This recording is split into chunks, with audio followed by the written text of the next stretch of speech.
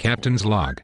Having witnessed the eventual extinction of mankind, triggered when Stargate Universe was cancelled, we have traveled back to the 21st century to continue our struggle to revive the series. Sir, I have discovered a way for us to meet with Reed Hastings, Chief Executive Officer of Netflix. Impossible. We are fictional characters in a web show. Reed Hastings is a real person. We cannot reach the real world. True, but the real world can reach us. In the quantum foam which fills the universe, wormholes of minuscule size are constantly created and destroyed. They are like tunnels that can lead to any time and place, even to fictional worlds.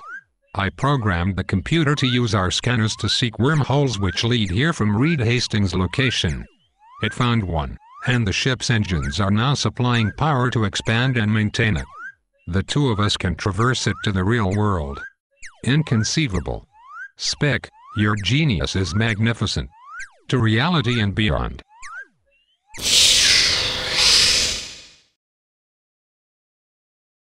Captain, we are standing at the threshold between reality and fiction.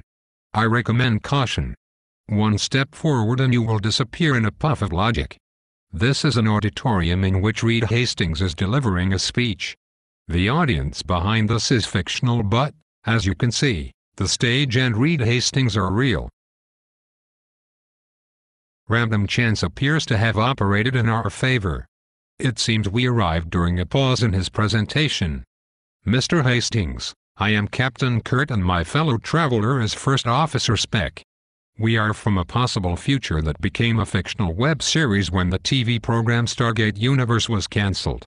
You will surely believe us, given that we are computer animated and speak in synthesized voices. We have come to plead for Netflix to revive Stargate Universe, just like Netflix plans to revive Arrested Development. Mr. Hastings, I understand why you might hesitate. Netflix cannot revive every cancelled television series. But it is logical to favor Stargate Universe.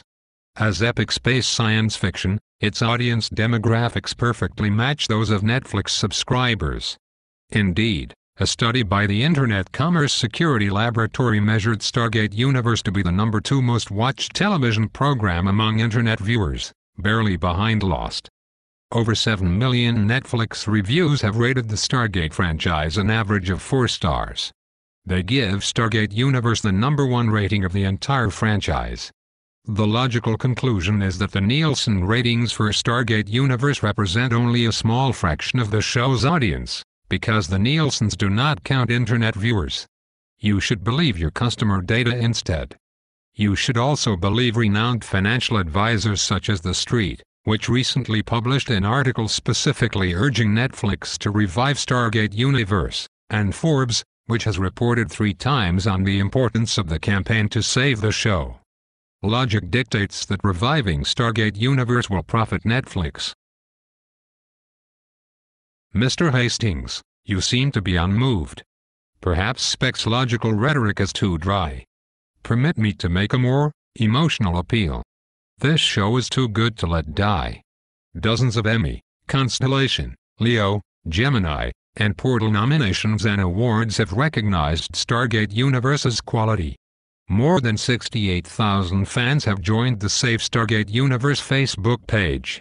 MGM Studios' Facebook page is still filled with pleas for the show's revival. Recently, Sci-Fi Network requested its Facebook fans to vote for their all-time favorite shows. The Stargate franchise dominated the results. Few television series inspire such tenacious loyalty. Mr. Hastings, you're a champion of education. Like all great science fiction, Stargate Universe incorporates real scientific fact into its stories. Chemistry, medicine, astronomy, mathematics, and physics. The show also teaches important life lessons. Time and again, no matter what their differences, people learn to cooperate. Military and civilian, invader and defender, faithful and atheist, human and alien, they find common ground and work together. Most of all, Stargate Universe gives us a sense of wonder. It is more than space opera. It is the only television series actually about the challenges of space travel and the majesty of the cosmos. It is a reminder that our destiny is to reach for the stars.